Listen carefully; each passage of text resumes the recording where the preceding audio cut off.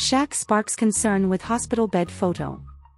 Hello, welcome to our Scoop Breaking News channel. In today's video, you'll find out what's happening with one of basketball's giants. Don't leave, enjoy, and leave that like.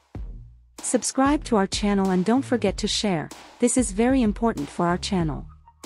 Let's get to what matters. Let's go to the news. Basketball legend Shaquille O'Neal sparked health concerns on Sunday when she tweeted a photo of herself from a hospital bed. O'Neal's tweet was addressed to NBA host Ernie Johnson and WNBA superstar Candace Parker, both of whom have participated in March Madness coverage on multiple TV channels. However, what O'Neal was doing in the hospital was concerning for fans of the former Los Angeles Lakers star. As prayers were said for the great man, Fang of Awful Announcing relayed the message Johnson said during the tournament broadcast. Johnson said that O'Neal was having hip replacement surgery.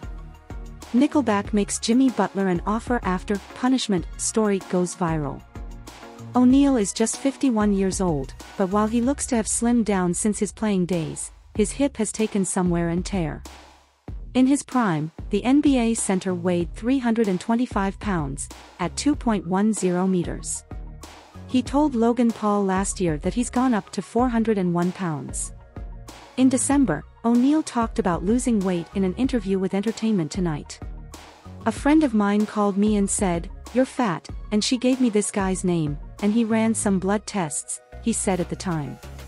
He was saying, "You can do this, you can't do that, eat more vegetables, your iron is low." Once I started changing those things, it dropped. It's all about eating right. So what do you think of the latest news? If you really enjoyed staying on top of the main issues in Brazil and the world, it doesn't hurt to share it with your two best friends, don't you agree? I already want to thank you because I know I can count on you. A big hug and stay with God, take care.